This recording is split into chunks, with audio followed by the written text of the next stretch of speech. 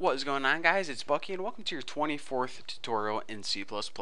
And in this tutorial we're going to be covering the do while loop, but you guys probably already knew that because I got a feeling that the title is right above this video. And you know what else I do a lot? I tell you guys, this is probably going to be a short video, and I just realized that the time is right under the video, so I don't know why I say those things, but it's habit. I'm going to continue to say those things, so get over it. So anyways, we're going to be covering the do while loop in this tutorial. And if you remember from, I don't know, however many tutorials those go, I talked to you guys about the while loop. And the while loop was basically a loop that you had a test, and if that test was true, then you ran a bit of code inside. While the do while loop is basically the while loop flipped upside down.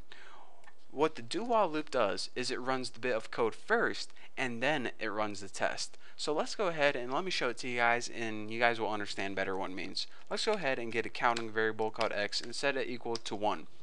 This is our starting point. Now the syntax for a do while loop is do, and then you go ahead and add some code in the body. So let's just go ahead and print out x.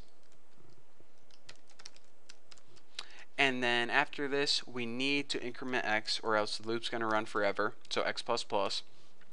And now after the body, immediately after it, you write while, and then after this you have your test ended with a semicolon. A lot of people forget that semicolon because in basic while loop there is no semicolon if it's not in the body, so don't forget to put this semicolon right here. So let's give it a simple test like x is less than 10. Now go ahead and run this and check it out. Just like the while loop, it ran the same bit of code, printed out x on the screen, from 1 all the way to 9. Pretty cool, huh?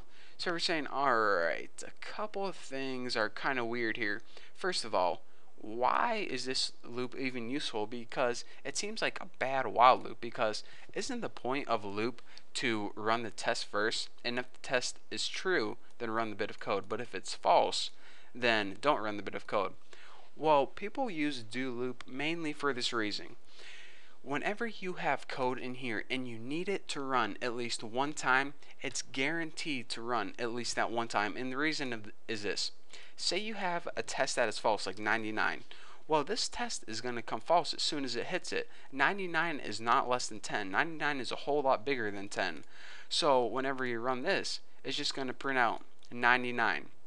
So as you can see, it ensures that you run your code at least one time before testing it at all. So no matter what this value is, it's going to do it one time and then test it.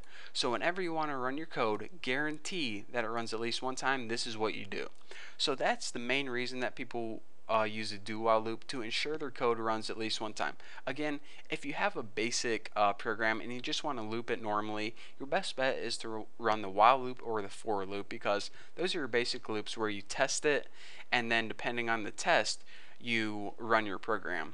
So again, this is basically a weird kind of loop. This is probably the most uncommon loop, but whenever you come across it, I wanted you guys to pick up on it, understand what it's doing, and why some people prefer it over the while loop. So now that you have knowledge of the do while loop, and you guys know that it's really not that common in programming, so you don't want to use it that often, you at least know what it does and how it, I was going to say how it worked. Well, yeah, that makes sense, and how it works. So anyways, that's all I have to cover for the do while loop. Pretty simple, basically a while loop flipped upside down. So thank you guys for watching. Don't forget to subscribe, and yep, I'll see you in the next video.